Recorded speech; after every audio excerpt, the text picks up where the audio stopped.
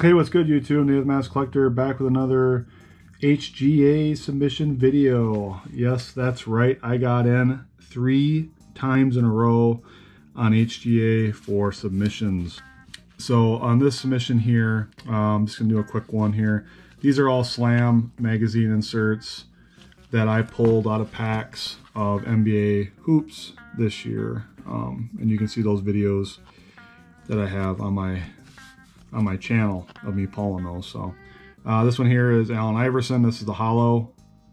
All of these have little issues with them, with the print being all the way to the edge on most of this and darker colors. You'll see some little white edge issues underneath the microscope, and you can kind of pick some up too with the naked eye. But as you can see, there's definitely some things.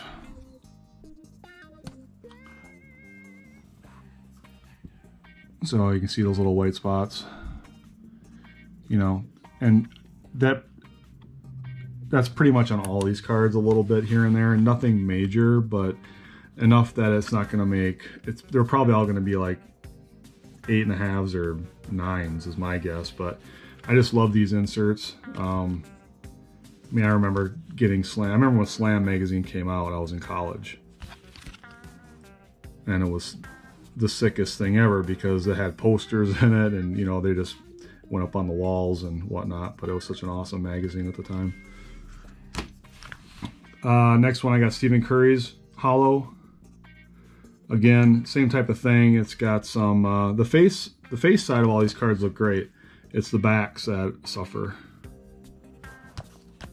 And it's usually the always around the edges. Nothing major, just enough to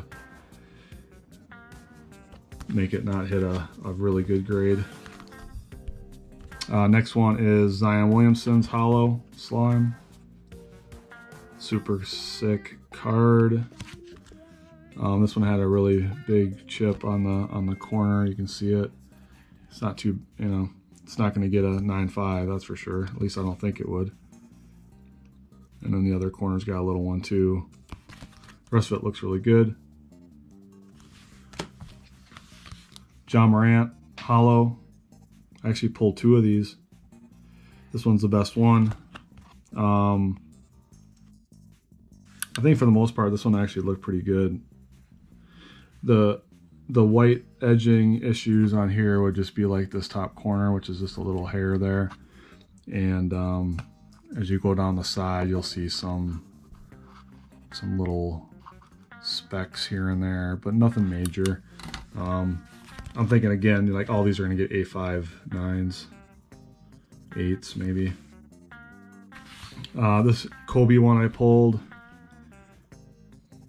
This one's got a black border on both sides, so lots of room for failure here. It's definitely got issues on the corners and on the edges, but it's Kobe. I want to get it in a slab.